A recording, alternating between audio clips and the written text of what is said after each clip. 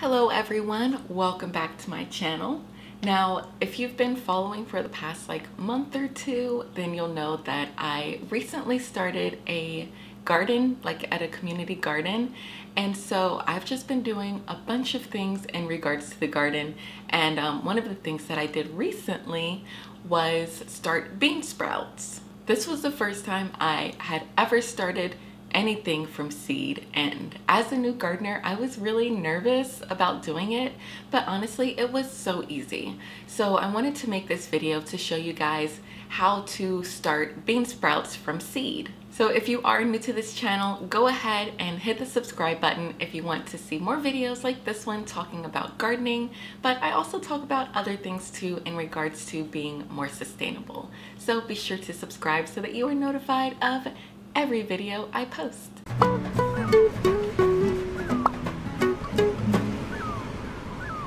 The first thing that you want to do is to soak your beans for 6 to 8 hours. Now these beans are Kentucky Wonder, and I think most beans are going to have a tough exterior. So the reason that you're soaking them is to help soften them and make them really moist so that they know it's time to start sprouting. You don't want to soak every type of seed. Like if you have, like leafy green seeds, those types of seeds are smaller and don't have the tough exterior, so you don't need to soak them. But for any seed that has this tough exterior, or it's a little bit bigger, you can soak them for a few hours. And be sure to keep an eye on them, because you don't want to soak them for more than 8 hours, because they'll just get all mushy and stuff and you may not have much success with it. After they're done soaking, you actually could go ahead and plant them directly into the ground, but we don't know how many of them are going to germinate.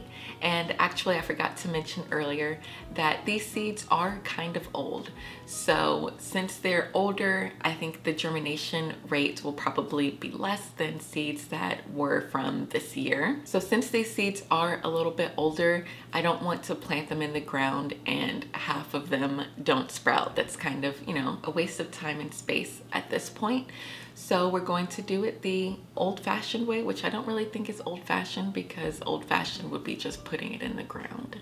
So since these seeds are a little bit older, it's very likely that there are a few deads in here. Now if you have newer seeds, then definitely go ahead and plant them outside if you want to skip the next step. But since you're watching this video, you probably want to see how to sprout them at home. So now we want to put the seeds into a container of some type that is going to retain moisture. I'm using a plastic Tupperware container, but I've also seen people use a Ziploc bag. So now I'm going to drain the water from the seeds that we're soaking and then wet a paper towel so that it's damp but not soaking. And so then we'll put the paper towel inside of the container and then put the seeds in the paper towel. And you want to make sure that all the seeds are on a single layer. Then wrap the paper towel around the seeds so that they stay warm and moist.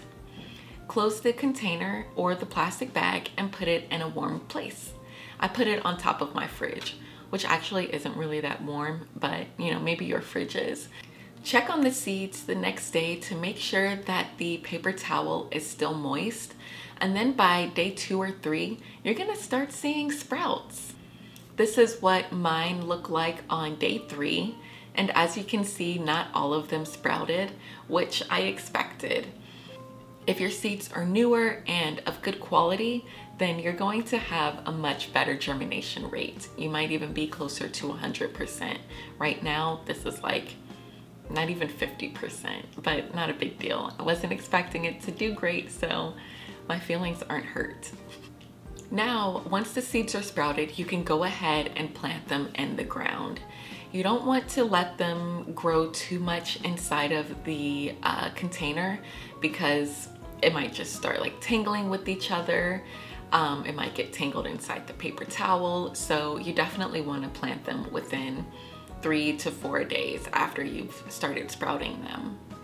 When planting in the ground, just make a small hole a couple of inches deep and then you want to put the seed in with the sprout facing downwards so that, you know, it can start growing the roots and start growing upwards towards the surface of the soil. And beans don't really need too much space between them, so you can plant them about 3 inches apart from each other.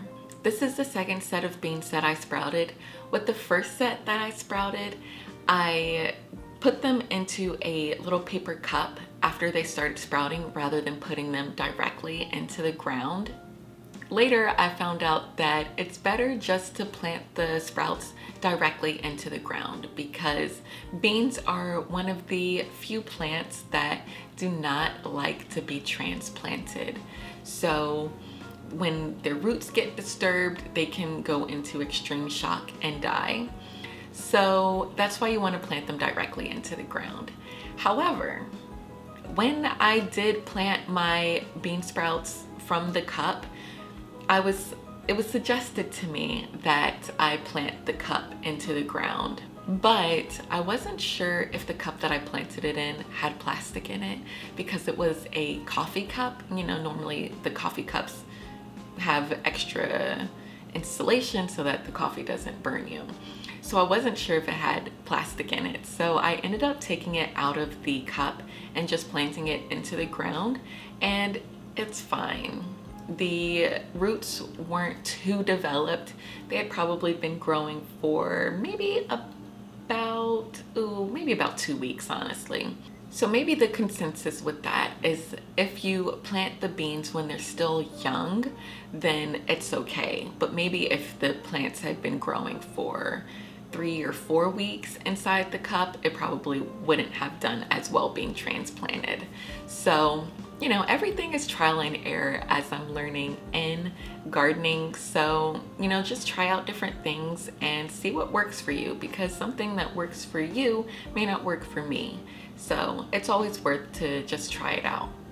Well guys, that's it for this video. I hope you enjoyed learning how to sprout bean seeds at home. It's really super easy. Don't be afraid to try. Don't be afraid to make mistakes.